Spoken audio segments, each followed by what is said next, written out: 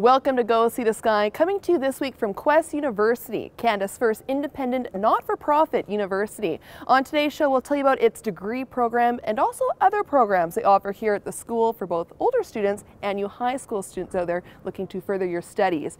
Speaking of learning, though, this isn't the only place along the See the Sky corridor to get your teaching going. We'll tell you about on this week's show a place in Whistler teaching you everything you need to know about olive oil.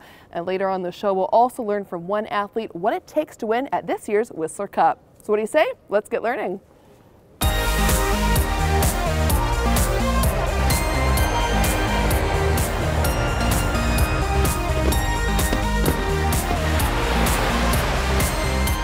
All right, I'm here with Quest President David Helfand. And David, thank you first of all for joining me on the show. It's my pleasure. Yeah, so let's talk about the university here, open since 2007. More attendance every year. You said around 600 are here for this year. Well, let's talk about your history with the campus. You kind of got it started, starting in 2005. Tell us a bit of that story. Well, I was originally called by David Strangway, who had been president of UBC and whose brainchild this was. And he wanted me to come out because they were starting a brand new university from scratch with a blank slate and saying, how should we design a university for the 21st century? And I was going to Seattle to do a fundraiser for Columbia University, where I was working at the time.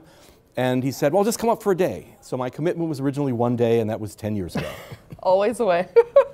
That's what you get. So like you said, you designed it for 21st century. What does that mean? How is Quest University's program degrees different than other universities? In just about every other way. The point is, we live in an age called the information age. And that's because, unlike the rest of human history, information is now instantly accessible and free, right? It's in your pocket. 2 swipes and you've got whatever you need to know. So the idea of education consisting of me pouring information from my full beaker into your little empty beaker and asking you to regurgitate it on command doesn't make a lot of sense when all the information's in your pocket. Right. So rather what one has to do is equip students with a wide variety of intellectual tools, teach them how to analyze and validate data, and then to be creative in combining it in new ways that are of use to themselves or to society. Yeah, these days you need a whole facet of skills, like you said. And that being said, so you only offer one degree, arts and science, correct? Yes. Yeah, so let's talk about though the actual way students learn here at Quest, different than other universities. It's more condensed by the sounds of it. Yeah, so our students take 4 courses in a term, but instead of taking them all at the same time, they take them in series. So you do 1 course for a month, nothing else. This gives you tremendous freedom. You go to class a minimum of 3 hours a day, 5 days a week, and have at least 5 hours of work outside of class every day. But most of that work is collaborative. And if you need to be out in the field, or you need to go on a field trip overnight, or for a week, or for the entire month, there's no problem because you have no conflicts with anything else. Yeah. It creates an immersive kind of learning which is just incomparable to what one can get in the semester system. Yeah, likely one we're going to see in more universities for sure. Well, some of them are adopting it. Hearst University in Ontario this September, after coming out here for 3 years, has switched their entire calendar to our calendar. My goodness, exciting things happening at Quest. We'll talk more in the show later on about other programs you offer for both adults in the community, high school students. But let's throw to our first story of the day here on Go See the Sky. Speaking of arts and learning, let's head on up to Whistler, where one group is teaching the 3 keys to a good life: eat, sleep, and art.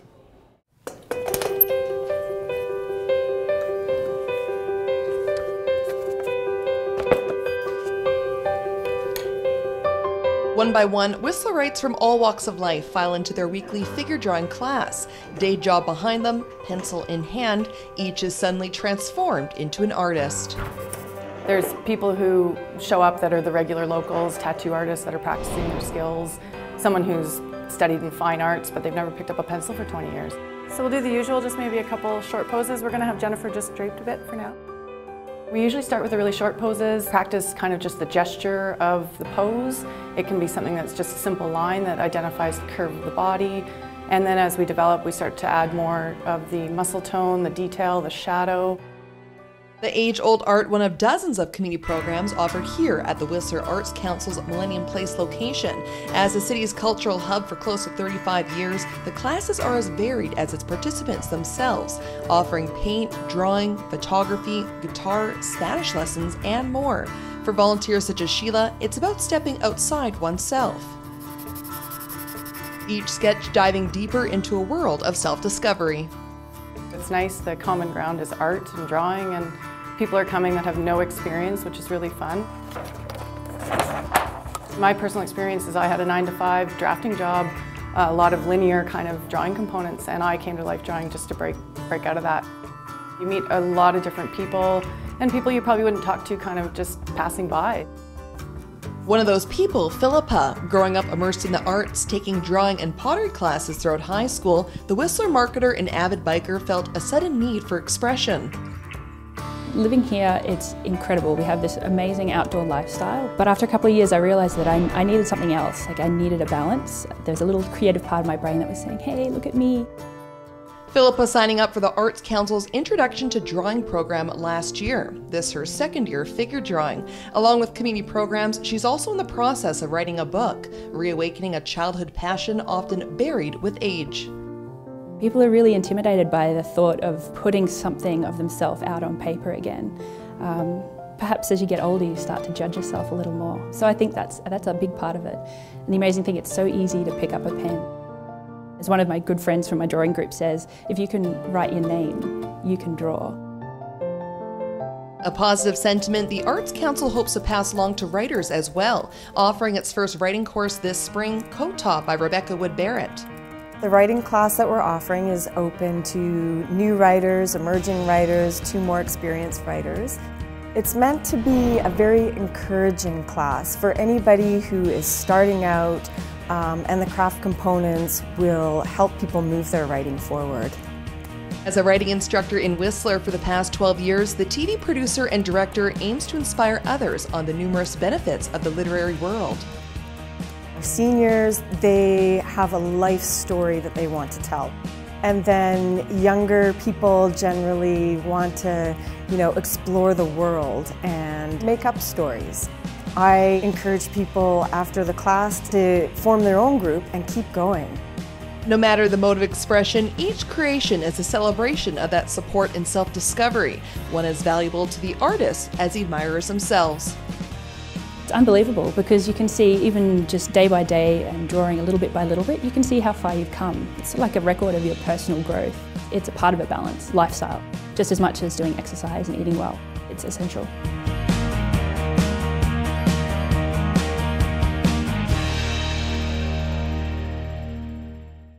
The Arts Council's Craft a Writing Workshop takes place April 8th until May 13th. To sign up for their program or learn about more of their programs they offer, visit artswhistler.com. All right, well, David, speaking of writing, on top of your other courses you offer here, you're having a Quest Writers Conference coming up in June here, first annual. Tell us about that program. Well, we have these wonderful facilities in this beautiful climate in the summer, and we thought it's really a waste to leave them empty, and so we're starting various kinds of programs in the summer, one of which this year is the first Quest Writers Conference. We're bringing in people from all over North America, Alicia Ostraker from New York, Joy Harjo, the First Nations poet from Oklahoma, Oliver de la Paz, Rebecca Brown, a whole bunch of writers who are here not just because they're award-winning writers and poets, but because they really know how to run seminars and how to get the most out of workshops with new and emerging writers. Yeah, and it's quite intensive, like your other course you offer here. It goes from Sunday to Sunday, 7 a.m. till 9 p.m. Give us a rundown of how each day kind of works.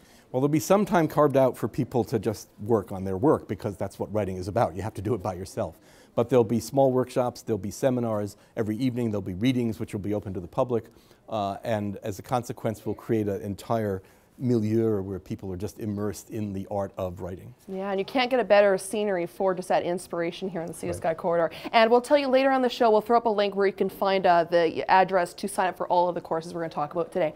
But let's throw to our second story now here on Go Sea to Sky. Let's head on up to Whistler again, where, did you know, along with being full of antioxidants and healthy fats, olive oil is one of the healthiest foods for you on the planet. And as we find out in this next story, one of the most controversial. Olive oil, one of mankind's first cooking ingredients used as far back as 3000 BC. Its clear, almost tasteless substance, one the majority of consumers have come to expect. That is until stepping foot inside Olives on Tap in Whistler. We call it a tasting room or tasting bar. Do you know which balsamic you're after? Folks come in and they can actually try the products straight from the spout. That's awesome. Once folks decide on a product in store, they choose their bottle size. We fill it up. And once it's filled, we fire a label on there as well so they know what their crush dates are and their chemistry. Persian lime and peppery grass, just 2 of over 25 olive oils, along with balsamic vinegars, offered at the newly opened Whistler Village store. Each calculated creation shipped in from olive farms around the world. A business idea that for Andrew Cameron was love at first sip. First olive oil tasting room in all of Canada was in Halifax, Nova Scotia, where I'm from. I thought olive oil was tasteless and bland until I stepped into the store and started trying them. They're peppery, they're fruity, they're spicy. There's so many different fruit contexts that come to life. A surprise that turns out he wasn't alone in. As olive oil ages, whether from overheating, the sun, or simply time, it loses its valuable antioxidants and flavor. However, with expired oils still edible, the kitchen staple remains the #1 unregulated product on grocery shelves. They're looking for higher yields to make more money. The problem is they drive the price point of oil down, and it makes it harder for farmers who are actually kind of following the rules. If it's refined, you've lost all the good stuff. You're kind of having a neutral or maybe even less than neutral product. And it isn't just olive oil. Turns out many makers are also adding molasses or brown sugar to wine vinegar to pass as balsamic. For Andrew and the now over a dozen olive oil shops in BC, putting an end to the corrupted industry begins with awareness. A good oil should actually be peppery, it should be bitter, it should be pungent, and it should have a fruit context. Something I had to try for myself. So Andrew, what's this one I'm about to try here? So this is a mild Arbusana from California. Easygoing, not too much bitterness, not too much spice. Okay, let's try this here. I'm almost getting a hint of, initially I thought nut, but what is that? Yeah, it's kind of a green almond, or even kind of almost a bit of a green banana flavor to that one. Yeah, that's amazing. Next up, grass-infused extra virgin olive oil. Nice and subtle. That subtlety about to be kicked up a notch. Olives on Tap also injecting bold flavors such as pomegranate, chocolate, and blueberry into their vinegars. Here we go, this is blueberry. Oh, that's amazing. That's really good, actually. With Olive on Tap's Whistler and North Vancouver location also offering group tastings, it's the continued reactions such as myself, Andrew has come to expect and thrive on. A lot of the time they go, I can't believe it can taste so good. So do you want a white instead of a dark? I'm hoping that people continue to get educated and that the industry continues to make better products. I think a lot of people on the ground in retail shops are really trying to get the education out there to say, here's what to look for.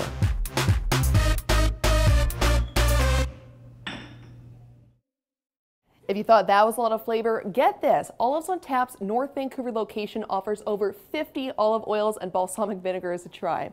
Hard job, but someone's got to do it. If you'd like to learn more about their 2 locations, also different flavors they offer, you can visit them online at olivesontap.com. Well, don't go anywhere. Stay right where you are. We still got tons of great stories to bring to you on this week's episode of Go See the Sky, coming to you from Quest University.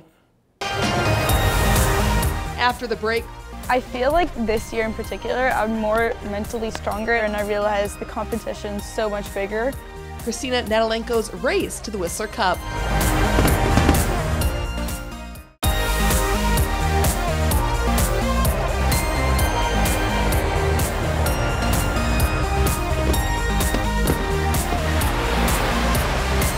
Welcome back from the break. We're here at Quest University with President David Helfand talking about the different programs they offer. A very exciting year here for Quest come spring and summer. We've talked about the Writers' Workshop being offered in June. Now, David, tell us about the next one that adults in the community can come back and take if they've been out of school for 5 years. Renew Your Quest.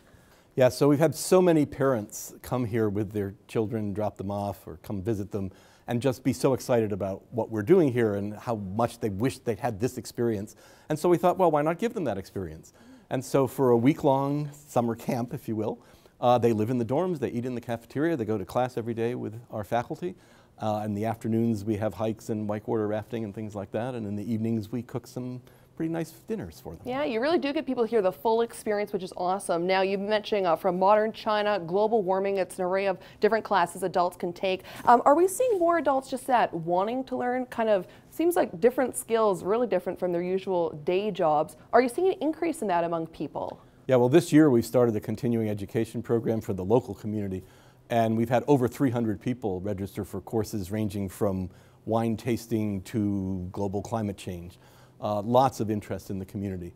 The Renew Your Quest program, people come from all over North America and even outside North America sometimes, and it's really a great environment. In fact, the first year we did it, we thought it was going to be mostly parents, and it turned out to be 3/4 academics from other universities wanting to come and see what we did here. So the discussions are pretty lively. Yeah, and I know people, you know, such as myself, young people, they have around, no offense, but they have around 5 different types of careers in their lifetime. So how important is it to kind of just keep your skill set up as you age? Well, the point is that a lot of careers that our students who graduate today haven't been invented yet. So you need to prepare them to be flexible and open and creative about how they're going to perform, not in a career they can train for the skills they need tomorrow, but for the habits of mind they need to learn for a lifetime. Yeah, awesome. Well, we'll talk more about those students after this story. We'll tell you about other programs they offer here for high school students. But let's throw to our third story of the day here. The athlete in our next story is likely a little too busy to do any extra studying these days. With Whistler Cup less than a month away, we spoke to one of this year's top competitors, Christina Natalenko. Like most competitive alpine skiers, Christina Natalenko likes to go fast. Really fast. When you're going so fast, then you can hear like the whistling in your helmet. You're racing the world, kind of. It's a feeling you can't really describe.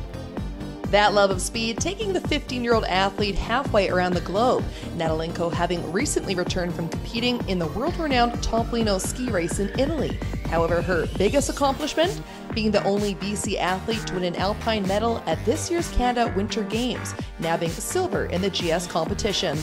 That's something I'm gonna remember. I was really surprised, but I was really happy because GS isn't my strongest event, but I was still far behind from the girl who won, but I know what to work for now. Doing just that, training 5 days a week in the gym or here outside her New Westminster home. The lifelong skier also hitting the slopes throughout the week with the Grouse Mountain Tai Ski Club. Her next challenge, the 23rd annual Whistler Cup. There's all these countries together and you're racing different people and you don't know how you're gonna do. Just have to try your best and go as fast as you can. And meeting all these people, just amazing.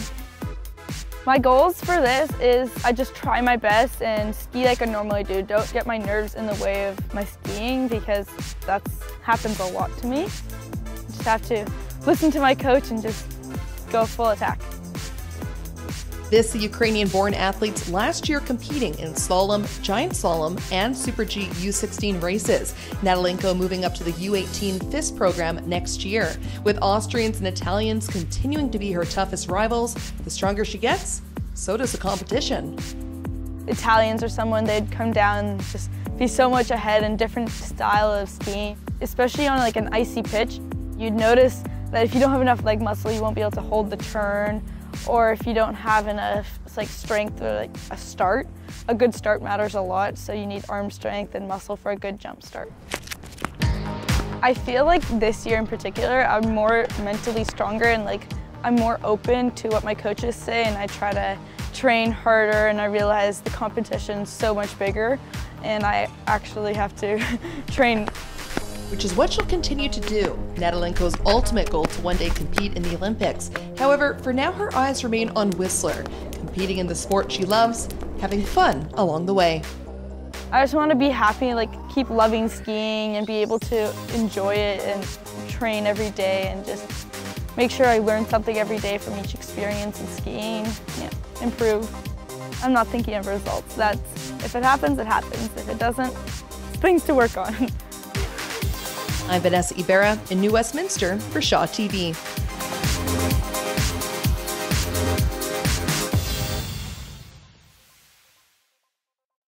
Over 20 countries are set to compete in this year's Whistler Cup, taking place April 3rd until 5th up at Whistler Mountain there. To learn more about the sport, you can visit whistlercup.com. And that being said, be sure to watch our special Whistler Cup show as well, taking place mid-April. We're going to be covering all of festivities taking part, award ceremonies, races, and of course, the after parties.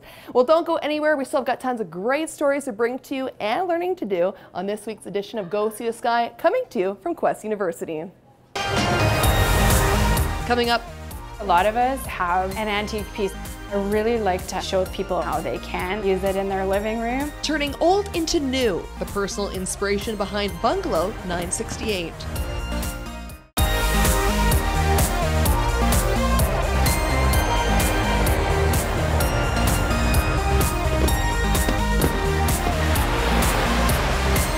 Hey, and thanks for joining us once again here on Go See the Sky, talking all things academic here at Quest University with President David Helfand.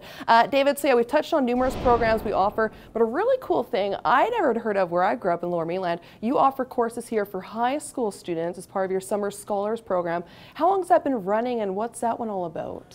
We started that the year after we opened, actually, so this will be our 7th summer. It's for students in finished grade 10 through 12. And originally we sort of anticipated it as some way to help recruit students because they'd see what a beautiful campus we have, they'd see the faculty that they get to work with. But in fact, now we have people flying in from all over the world.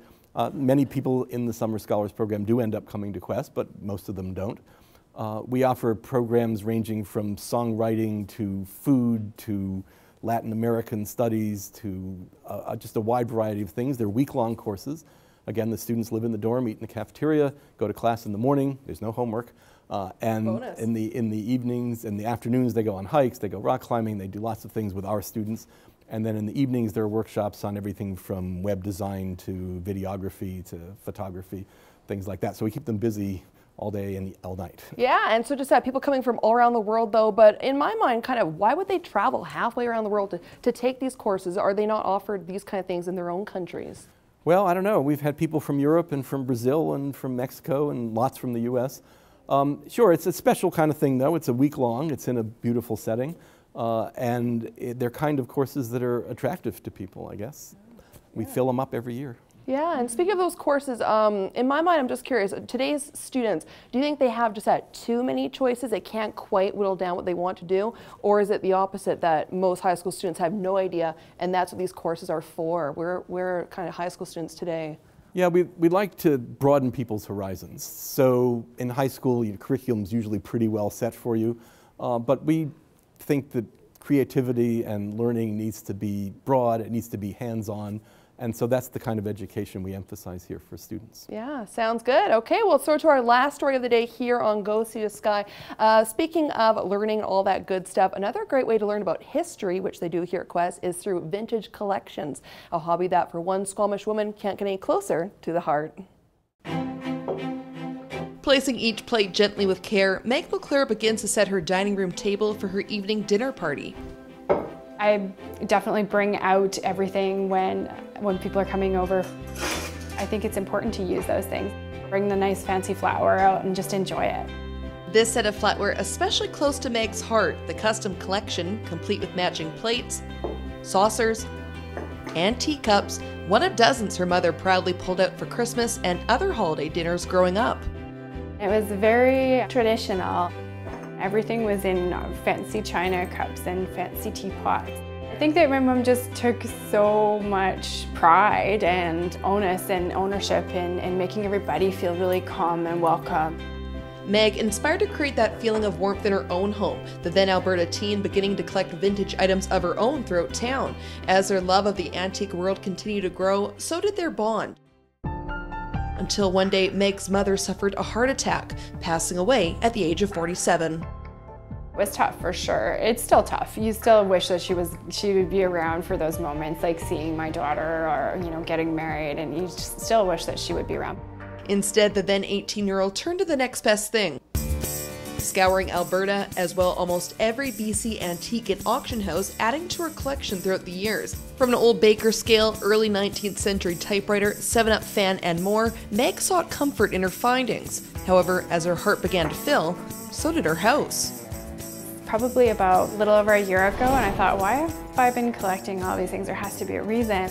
One day that clutter turning to clarity. It was kind of an aha moment, and I went, oh, I should share these. Meg launching Bungalow 968 in 2014, a vintage rental company lending classic pieces for wedding, birthday parties, bridal showers, and more along the Sea to Sky corridor, a good portion of them her mother's. Definitely a certain demographic that really wants it. Especially in Pemberton, there's a lot of brides that really like that kind of rustic vintage feel, whether it's like a wooden milk crate or an old window frame. Many of those pieces becoming staples among the local event scene.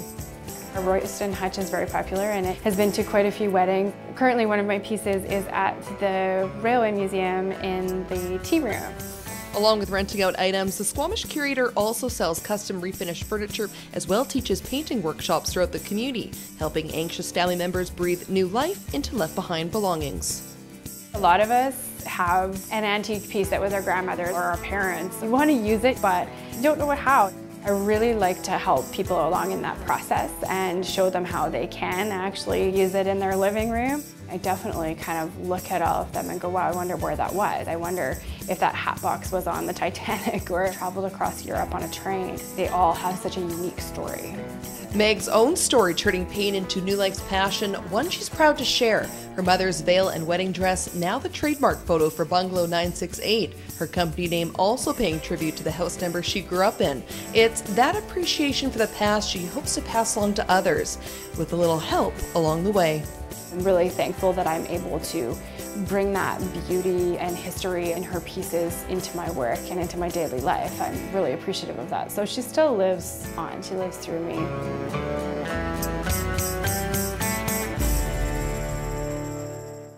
You can view all of Meg's vintage items at the Refresh Market taking place April 25th here in Squamish. To learn more about Squamish's largest indie marketplace, you can visit refreshmarket.ca. And of course, you can also view all of Meg's items online at bungalow968.com.